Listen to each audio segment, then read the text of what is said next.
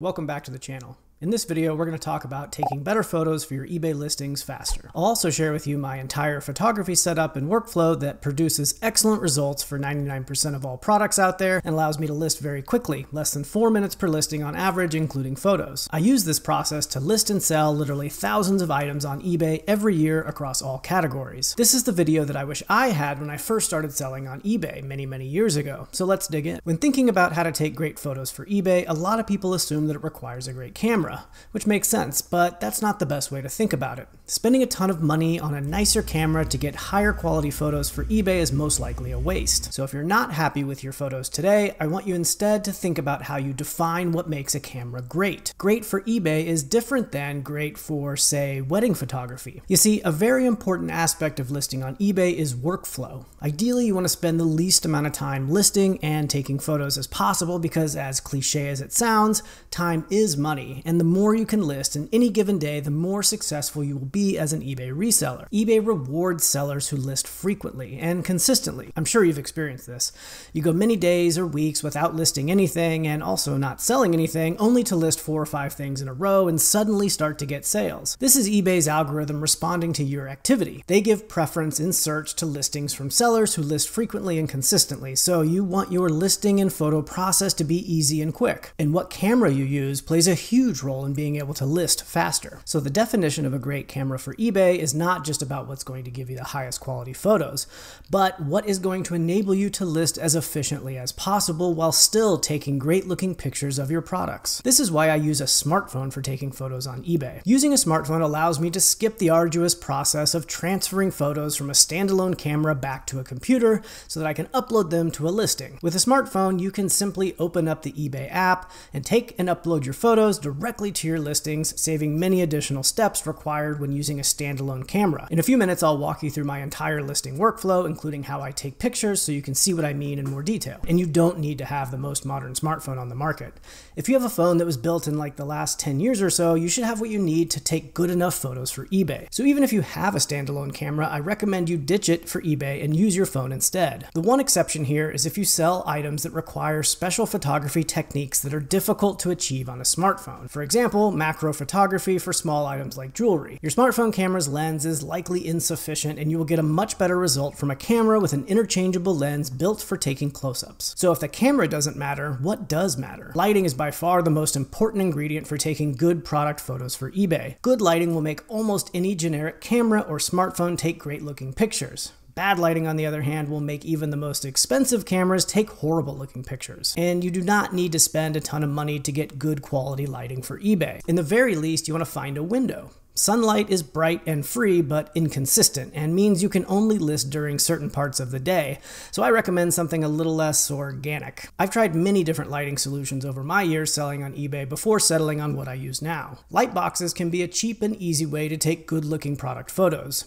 You can find them on Amazon for as low as $20 shipped, and they give you a nice little box with white sides all around and lighting built in. However, they can be annoying to deal with if you're selling anything larger than like a toaster. If you're limited on space and typically only sell smaller items, this could be a good solution for you. Otherwise, you'll want a larger flat space that you can use to stage your product photos using a nice backdrop and an external light source. Ring lights can work well in a pinch, especially if you don't have a lot of room to work with. You can set them up next to your table and shoot photos directly through the ring so that items are well lit from all angles. However, I find that the light that comes from these to be pretty harsh, and it can be difficult to take photos that don't create an annoying glare on items that are reflective. You also need to be careful using any type of LED or fluorescent lighting, as certain smartphones and even some dedicated cameras with electronic shutters will produce an unsightly banding effect on your photos. My best recommendation, if you have the space and a little extra cash, is to buy a dedicated set of photography lights. I use these from Mount Dog, which I position on either side of my table. These will run you about $60 shipped on Amazon for everything, including the stands, and while they're not perfect, they are more than adequate for taking good product photos for eBay. I'll drop a link in the description below. Next, you want to make your photos photos clean. What do I mean by that? Well, search for pretty much anything on eBay and you're bound to find sellers who make zero effort to properly stage their photographs. They just toss whatever they're selling on their bed or their desk filled with other junk or even the trunk of their car. Yeah, don't do that. Some sellers think that eBay's algorithm gives preference to photos with a white background, but I'm not so sure that that matters all that much. I think a colored background works just as fine as long as it's clean and uncluttered and presents the product well. For example, let's say you're in the market to buy a Yeti mug. Which one of these do you think you're most likely to choose from when making a purchase? Look, I'm not saying yours won't sell if you just slap any old photo up there, but it will most likely take longer to sell, especially if what you're selling has competition. Remember, buyers are often choosing amongst many different competing listings when making a buying decision. You want to remove as many barriers to purchase as possible for your buyers, and not taking a few extra beats to properly stage your photos bumps your listing out of contention for many potential buyers. After all, if you can't make a small effort to take a decent photo, what's to say you're going to take the time to pack something for shipment without it breaking? It doesn't have to be perfect or professional grade, but make an effort to properly stage your photos on a clean background, and that will mean you're at least remaining competitive. I prefer a white background because it's simple. I've tried a bunch of different solutions for white backgrounds before settling on what I have now, which is called a waterproof wall panel by a company called Plastex. I got it at Lowe's. It's basically a big bendable sheet of waterproof plastic, and it comes in an 8 by 4 foot sheet that can be cut if necessary. I put it on my photo table and bend it upwards so that the curves create a clean, seamless background. I like it because it's got a matte finish, so it's not reflective, and it can be cleaned with a liquid spray super easily, unlike something made out of paper. Also, this is a pet peeve of mine. Keep body parts out of your photos, especially for used items. Let's not remind the potential buyer that it's been in close contact with other humans recently. Sometimes you see a finger or even a toe, and for some reason that just grosses me out, and I have to imagine I'm not alone. So keep your toes private. Next, you want to be careful using stock photography. Using stock photos can be compelling. You get a nice, high-quality photo and you don't have to do anything, but they can be dangerous. You can get a Vero takedown for using copyrighted photos that are not your own. Some companies take this more seriously than others, though I have found it is not consistently enforced. If you get too many Vero takedowns from eBay, you run the risk of permanent suspension, so be careful. Also, stock photos are often associated with scammers because they don't actually have the product they're selling to take a picture of. And a lot of scammers are just too stupid, thankfully, to find a lower quality photo to make their scam look more legitimate. Also, people want to see what they are actually buying.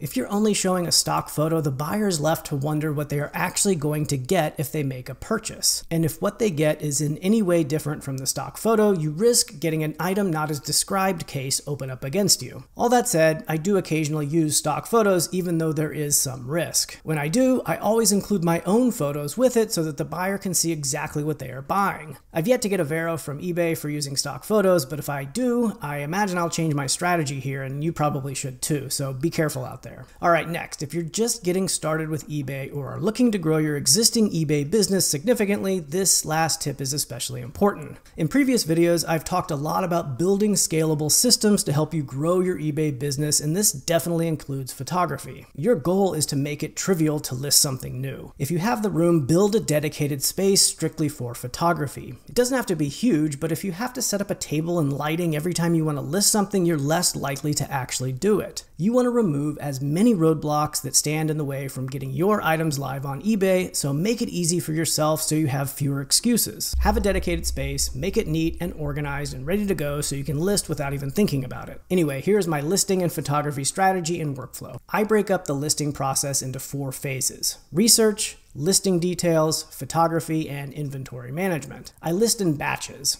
If I want to list 5 things, I pick 5 things to list and sit down and do the research for all 5 before moving them on to the second phase of filling out the listing details for each. Once the listing details are complete and I have drafts saved, I move on to the photography process for all 5, and then finally finish them all with inventory management and storage. I typically list 5 things in about 15 to 20 minutes, or between 3 and 4 minutes per item. I do all of my research and fill out listing details on a desktop computer because it's faster for me to do this part with a keyboard and mouse. mouse. Also, I'm old and I prefer that over using my phone. You should do what you're most comfortable with. Once I have drafts saved for each listing, I grab my phone to take pictures for each. I make one final review of the listing details, and then I publish the listing directly from my phone. This is why my smartphone is the best camera for eBay.